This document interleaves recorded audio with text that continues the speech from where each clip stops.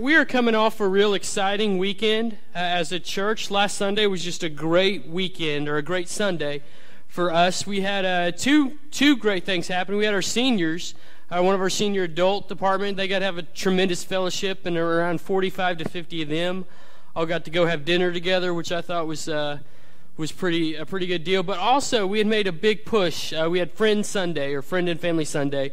I made a big push to get us in the habit of inviting, and between our two services, we had almost 35 first-time guests last weekend, which I just thought was tremendous. And but in reality, that just needs to become a part of our lives. Part of our lives as individuals, but part of our lives as a church as well. That just as part of what we do, we just are always kind of scanning the horizon of our life and saying, okay, who's out there who needs to connect or reconnect with the church, or to connect or reconnect with the Lord?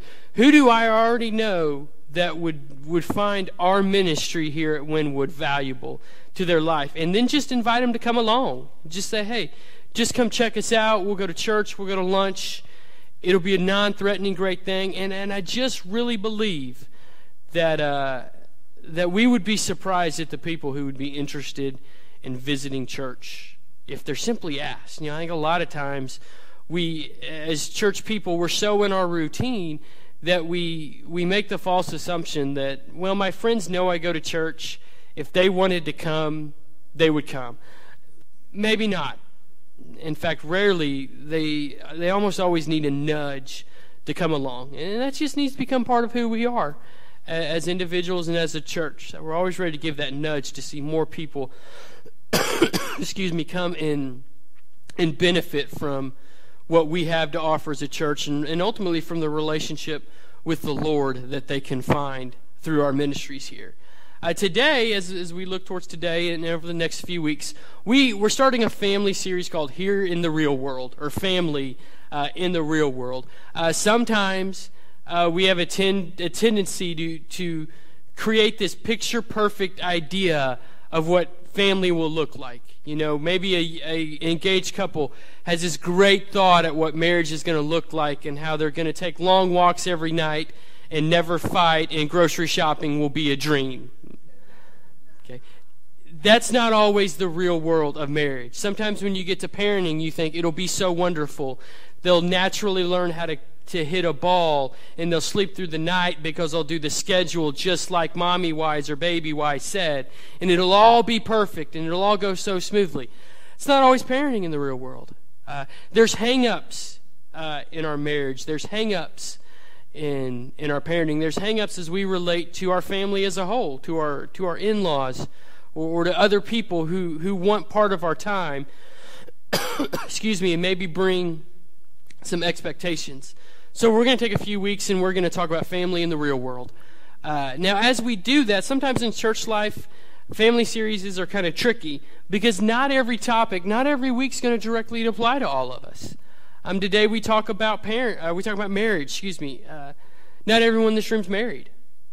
We've got widows or widowers. We've got some of our young adults who are looking towards that time, and they're trying to figure out, who do I need to spend the rest of my life with? Has God brought that person? Have they not? But they're trying to form concepts of marriage.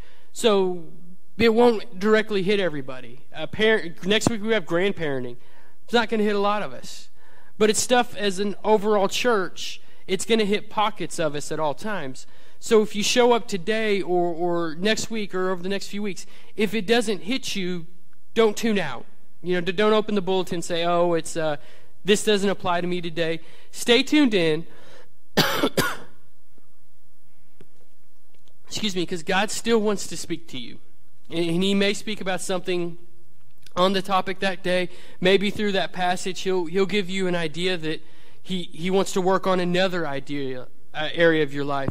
Or maybe He'll show you how you can still support and lift up this aspect of our church.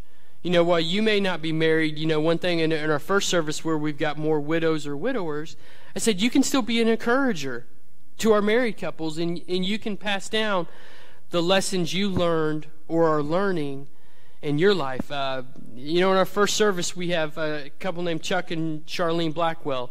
And earlier this week, they celebrated their 59th year of marriage. And so we celebrated that with them as well.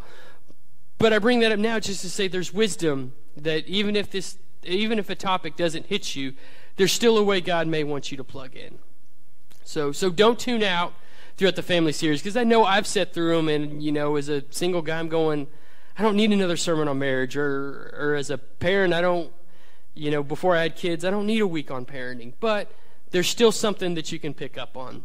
Today, like I said, we're going to talk about marriage. We're going to be at Ephesians chapter 5. So you can go ahead and turn, and we'll get there in just a minute. One thing I have found and continue to realize is we live in a world that loves our weddings. Our society loves weddings. There's TV shows about picking out a dress. There's weddings gone wonderful. There's reality shows to where you compete to have your wedding paid for. Our society loves weddings. And weddings are a big deal in our world. Right now, my little brother's getting ready to get married in just a few weeks. And I called him the other day, and we're talking over some stuff. And I said, well, how are you? And he said, I'm so stressed out. Okay, what's going on? He said, well, the wedding's coming up, and I'm trying to finish up and graduate from college.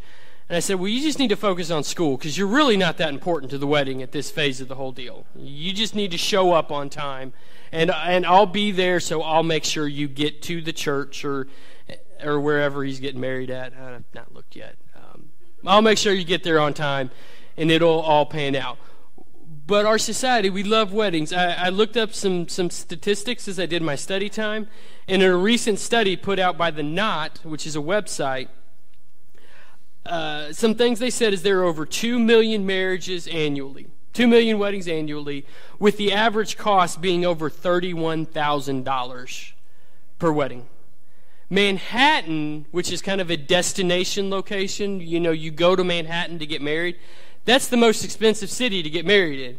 Your average wedding there is $76,000, well, $76,328 for a wedding. Dave Ramsey, a financial advisor I listen to, who usually does everything as, on the cheap, get as cheap as you can. He said in our culture today, the spending is so outrageous that he says you've at least got to keep wedding spending below half of the family's annual income. And to me, that just is insane. But we love weddings. And as much time and finances and energy that are poured into a couple hours, we at the same time live in a day to where the actual marriages are challenged more than they've ever been before. Which is so sad that we're investing so much in planning for a couple hours. Sometimes the planning takes us years or more. And yet we send them off to live happily ever after in a world that just is wreaking havoc on these long-term relationships. Some stats I read on the sustainability of marriages. One study I read said that despite the fact that we are actually seeing some positive trends in the divorce rate, a young couple getting married today, so take my little brother and his fiancée Kristen, right now today, they only stand a 60% chance of their marriage lasting a lifetime. Another study I read said that typically couples are the happiest in their third year of marriage, which I found kind of discouraging, because if I want to aim for Chuck and Charlene at 59 years, that means it's all downhill from there. We've gotten jaded. Often our culture's just gotten jaded about marriage. Barbara Bush, I read one of her quotes. She said, "I simply married the first man I ever kissed." And we've just kind of adopted that as a pipe dream. Just a fairy tale that just doesn't really come true anymore. And today, as we look at marriage, as we think about marriage, I took a passage that's probably familiar if you've been around church for a while, that discusses what each party is supposed to bring to the table, what the husband's supposed to do, what the wife's supposed to do. And I didn't break it down as a slick, here's 10 steps to the marriage that'll last a lifetime, because it's not that simple. Marriage is the most complex relationship on earth. I really believe that. What I did is I want us to highlight how important marriage is to us, but also how important marriage is to the Lord. We've got to see how valuable it is. Yesterday morning, I changed the oil in Gwen's van. Did it by hand in the driveway, got underneath there, did the work, cleaned up the mess. I didn't do that because I woke up on Saturday and say, I can't wait to lie down on the hot concrete so I can save $5 doing the oil change at home. I did it because I paid a lot of money for that van, and I want to take good care of it because I recognize the value. Today, through this passage, I just want us to be reminded of how valuable marriages really are. Because I believe if we recognize the value in our relationship, at the same time, we'll be challenged by both God and ourselves to take great care of it.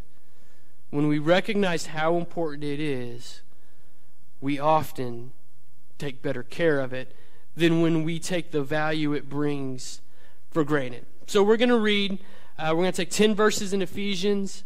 We're going to break down 3 main truths or 3 main facts about God's view of marriage and essentially what our view of marriage needs to be. And then at the end, we'll work through, I just wrote some practical things down that I believe they're true. I believe they're biblically true, and from God's point of view, they're true. They just didn't come specifically from today's text, but we'll work through those as well, because I think there's some important reminders. So let's look at Ephesians chapter 5. And here it reads, Wives, submit to your own husbands as to the Lord. For the husband is the head of the wife, even as Christ is the head of the church, his body, and is himself its Savior. Now as the church submits to Christ, also wives should submit in everything to their husbands. Husbands, love your wives as Christ loved the church and gave himself up for her, that he may sanctify her, having cleansed her by the washing of water with the word, so that he might present the church to himself in splendor, without spot or wrinkle or any such thing, that she might be holy and without blemish. In the same way, husbands should love their wives as their own body. He loves his wife loves himself. For no one ever hated his own flesh, but nourishes it and cherishes it, just as Christ does the church, because we are members of his body. Therefore a man shall leave his father and mother and hold fast to his wife, and the two shall become one. This mystery is profound, and I am saying that it refers to Christ and the church. However, let each one of you love his wife as himself, and let the wife see that she respects her husband. Let's pause for a quick word of prayer. Lord, we thank you for today, and we thank you for we do thank you for the relationships you've given us on earth. And as we spend the next couple of weeks talking about them, God, I pray that you would encourage us in the areas that we're doing well, correct us in the areas to where we could do better, and just help us to be reminded of the gifts you've given us with our families. And as we discuss all that, we would be mindful of what you've given us and would take great care of it. God, as we look at marriages today, just teach us all what you would have us to learn based on where we are in life, and just be with us over the next few minutes. It's in your name we pray. Amen. So again, as we look at this text today, we got 10 verses. I want us to pull 3 main facts or truths about marriage out of them, which will remind us all just how important God views our relationships. The first one I pulled from the first 8 verses. There's just a lot of 7-8 verses. It's just a loaded couple chunks of scripture. And the truth I want us to pull out is God uses marriage to meet our needs. One reason why our relationship with our husband, our relationship with our wife is so important is because it's where God intended for us to get some of our most important, crucial life needs met. Now, a couple years ago, Gwen and I took a real in-depth marriage course. Took it. Our church offered it. Some of our friends were going through it. We'd kind of always been interested and just decided that was the right time in our life. So we went for 7-8 weeks, a couple hours every Sunday afternoon, with about an hour's worth of reading and writing and homework we had to complete each night. So it was truly a really in-depth course that hit on a lot of different topics that our marriages face. But we get in there, and on the first week, we get in, and the instructor says, today we are going to start by talking about your emotional needs. And I'm going, what is this? 3 years ago, I didn't even believe emotional needs were a real thing. You just kind of wanted something from your spouse, and if you didn't get it, you just sucked it up and moved on and made it work. So we start talking about our emotional needs. And one thing that was a common theme in the course, and I've really seen it as true, is that we do all hold, as men, we hold a need to be respected and honored. And as women, they have a need to be loved and cared for. And God wants to use our marriages to meet those two needs. There are other places that we can get that need fed, but God wants to use our marriage. God designed us to need that. I really believe God knit men together with just a natural need to be respected, and women with a natural need to be loved. So as Paul writes this, he stresses that men need to be respected from the wife, and he challenges women to honor their husbands and to show them how important he is by the words she says, the way she speaks about him when he's not around, and the way she treats him within the home. That he will get that need filled from his wife. Women, Paul stresses, they have a need to be loved.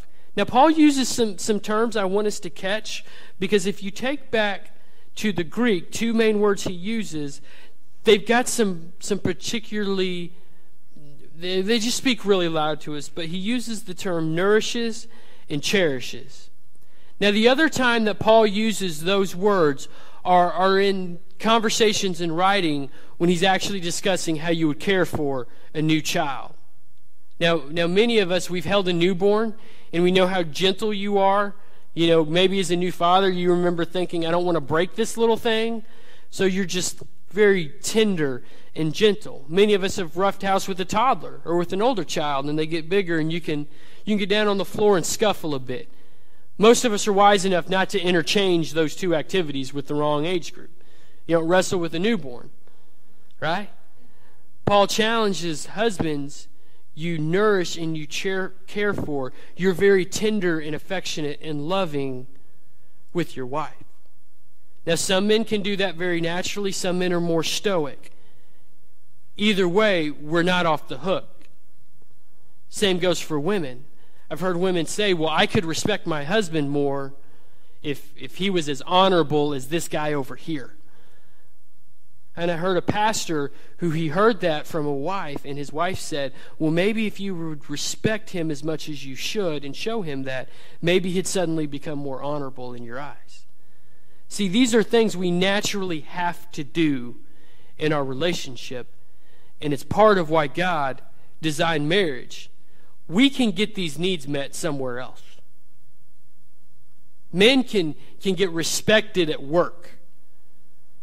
But if they feel highly honored and valued and respected at work, and that's not present in the home, they're going to take a step towards work where they receive that. And it'll eventually create a distance at home. And I've seen women do a similar pattern. They need to feel loved and cherished and nurtured. And if they're not getting that from their husband, they'll find another resource for that. It may be by over-investing in relationships with friends, and that's where they draw their love, or with their parents. And not that having friends or being close with your folks is a bad thing. It just gets backwards if someone else is the resource where you pull all the love that you need. And if that's where you receive it instead of from your husband, again, it's going to create a distance there. One of the reasons marriage is so important to God is because he designed it to be a place where our needs are met. And Paul does a fantastic job of just stressing how important the makeup that God gave us is, and the fact that as spouses, we need to look to our mate to receive that. We also have to make sure that we're giving what they need in return, so that we're stepping towards each other instead of away from each other to get that natural itch scratched. Second need that God wants to use marriage to meet is that of spiritual growth. I believe that a healthy marriage is God's primary way, one of his primary vehicles to grow the kingdom. One of my overarching church philosophies is that God gave us a great commission to go and build his kingdom and to make disciples. And I believe he gave us two primary vehicles to do that, or two primary ways. I think he gave us the church and the family. And the health of the family hinges on the health of the marriage. The spiritual growth of the family hinges upon the spiritual growth that is or is not taking place in the marriage. And Paul draws out that part of the marriage that honors the Lord and when it's functioning like God designed, both parties in that relationship are growing spiritually as a couple, but also just as individuals. And we can facilitate that by our encouragement, by prioritizing the other person's time with the Lord that they spend on a one-on-one basis, by prioritizing our schedule so that if they need to be a part of a Bible study or some other outlet for spiritual growth, that we take things off their plate so they can go do that, or we cover scheduling needs so they've got that time. But spiritual growth is part of the way God designed marriage. When the couple grows together well, the children will grow well. And then you can really begin to see an aggressive and exciting trickle-down effect that can last over generations. But I believe that God uses marriage as one of the primary ways he builds his kingdom. A third thing I pulled from this passage, from the first 7 or 8 verses, and it's not necessarily a need, it's just associated with the other scriptures, is one reason that marriage is so important to God is it represents how he relates to the church. That it represents the sacrifice and the love that he gave to us when he sent his son to die on the cross. And the wife's response should mimic our response to the Lord. See, I think the same cycle can happen in both areas, the way the church and the marriage. That when we recognize that Christ gave himself up and gave his life so we could have a relationship with him, we respond with respect and honor. And when we respect and honor him, we're given even more reality and we experience even more how much he loves us. I think that is how our marriages ought to function as well. Because I believe that when a wife really feels loved and valued by her husband, she will respond by giving him the respect and honor he needs. And when he gets that, he'll respond with the love that she wants. He'll get the respect he wants from her.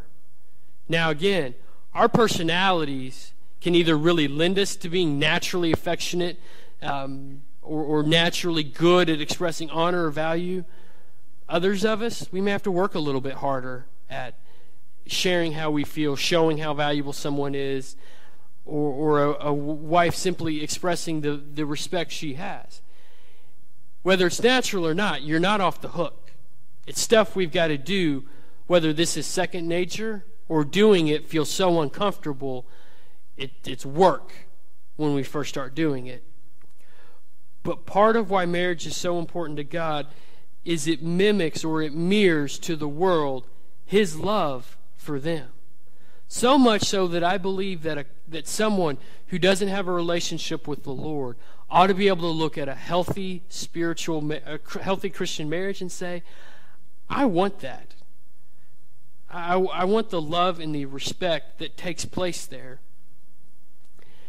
But then be drawn to a relationship with Christ, that their attention would go that way, not just to try to find it in a relationship with another human being. So one of the reasons why, one of the facts about marriage is that God uses it to meet our needs. A second fact about marriage is that it stood the test of time. Verse 31 says, therefore a man shall leave his father and mother and hold fast to his wife, and the two shall become one flesh. Now, as part of our service, we read a scripture passage in Genesis that sounded an awful lot like that. Well, it sounded like it because Paul's quoting what Moses wrote in Genesis about Adam and Eve and how the two were going to become one unit and function together. Marriage has stood the test of time. Marriage is still used by God as a way he builds disciples, and a way he just simply brings love and blessings into our life. Stood the test of time between the gap between when Moses wrote about Adam and Eve and when Paul wrote Ephesians. And it's continued to stand the test of time as something God wants to use from when Paul wrote Ephesians into today. Now, we live in a world to where everything's changing. In fact, a lot of things seem to be changing incredibly quickly. I took my kids into Subway the other day, and as I did that, I remembered as a child when I went into Subway and you had like 2 choices of bread and 1 type of cheese and like 4 types of meat. And that was it. Now you go into Subway and you got like 7 types of bread, 40 combinations of meat and cheese, and you can spend a half hour reading the menu. Things are changing.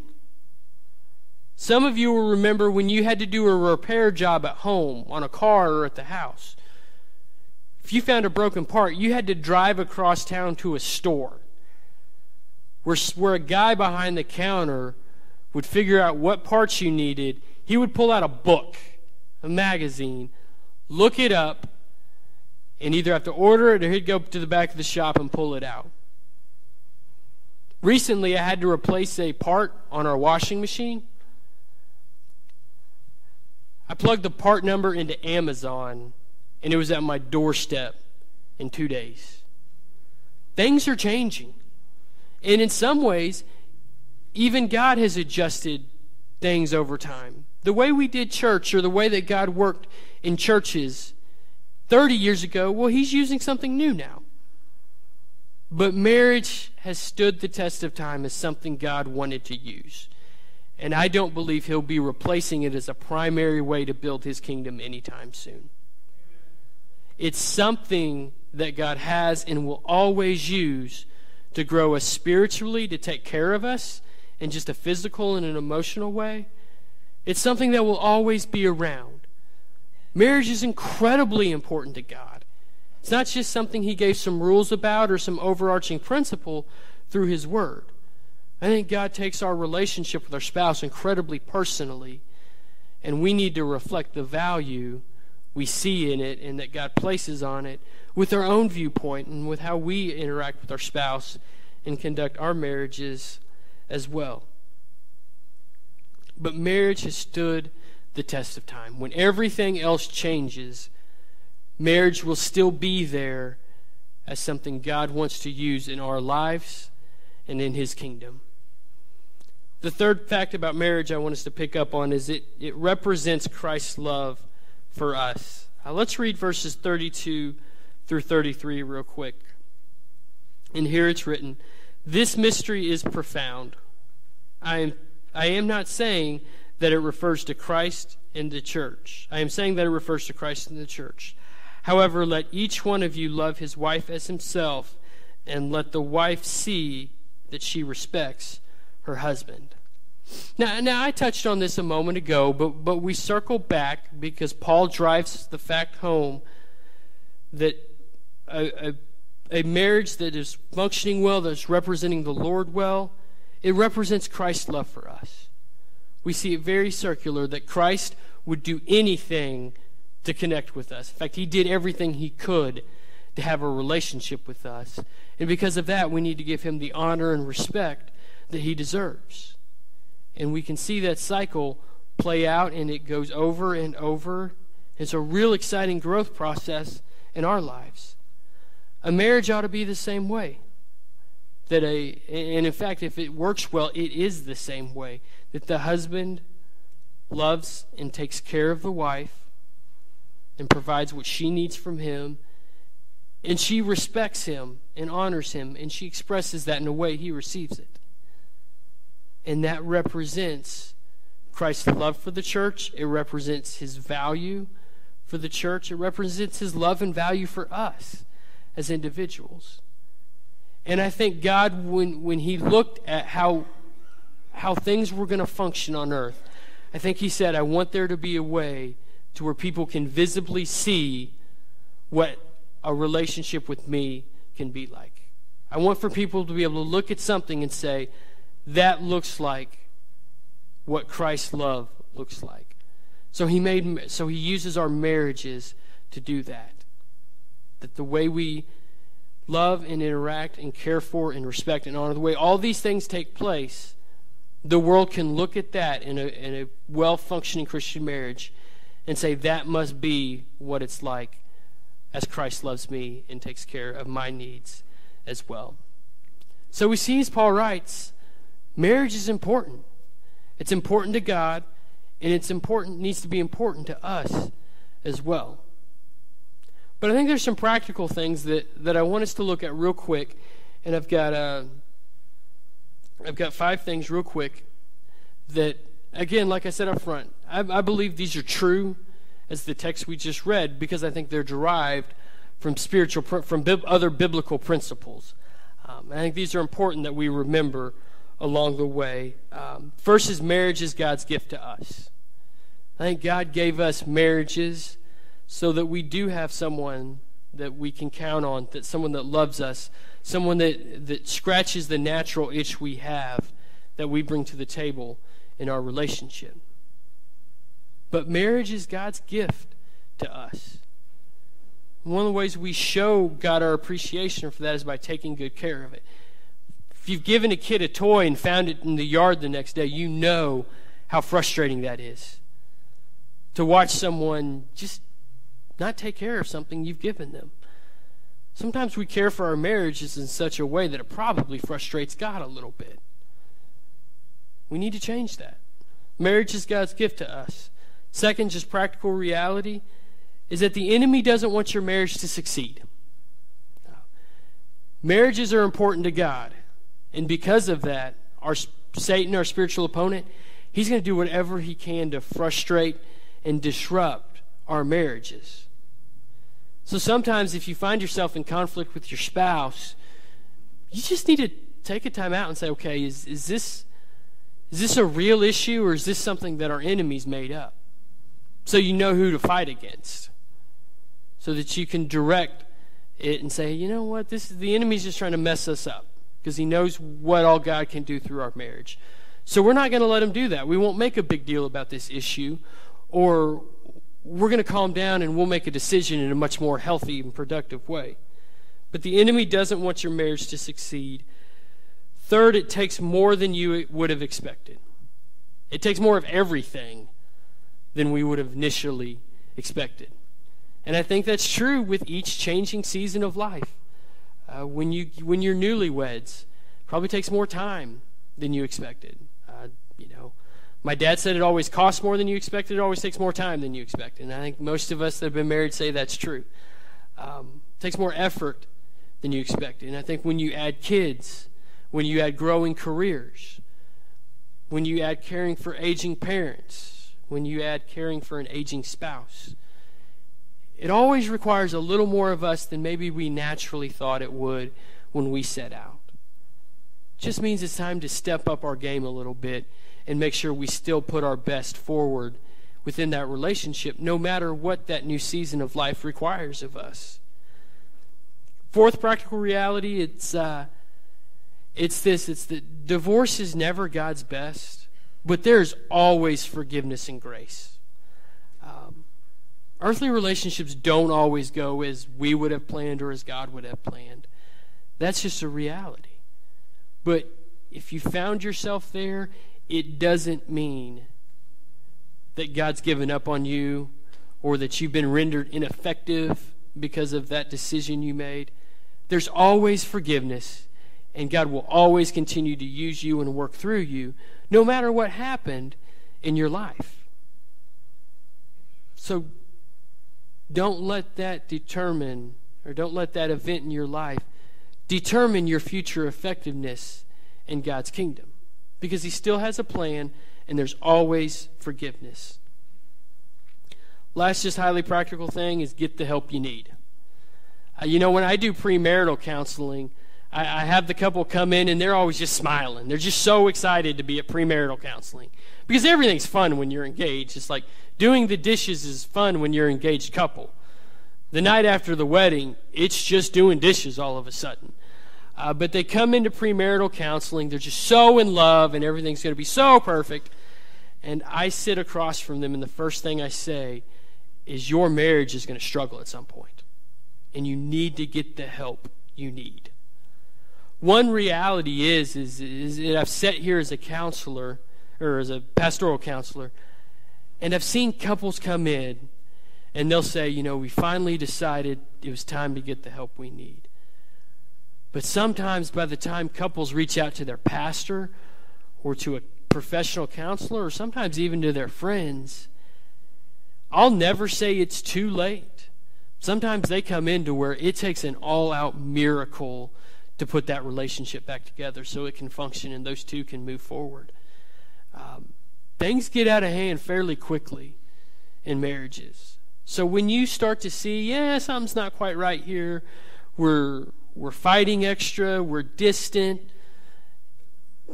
just step out and get the help you need. And that does not have to be highly formal. Sometimes the relational help I've gotten is by calling a friend who I know will be very blunt with me and say, just get over yourself, or, you may have a point, but what's the point in being right? Sometimes a phone call with a friend can really help our marriage. Sometimes you do need to come in, and you can come down and sit with me. Some couples at certain times will need some more in-depth help with a professional, someone who really understands how to walk a marriage healing process through. No matter what help you need to get it. There's no shame in that at all. It's actually pretty respectful in my mind that at the earliest sign of something that could be a problem, when a couple says, no, we're going to address this. And if that means speaking about it to someone, that's okay. But don't let things get out of hand in your relationship with your spouse, because it happens too quickly and the damage gets to be pretty severe before we even recognize what's broken. So again, those are just some real practical things. I believe all truth is God's truth. So it's not like I just made those up. I think these are rooted in biblical principles.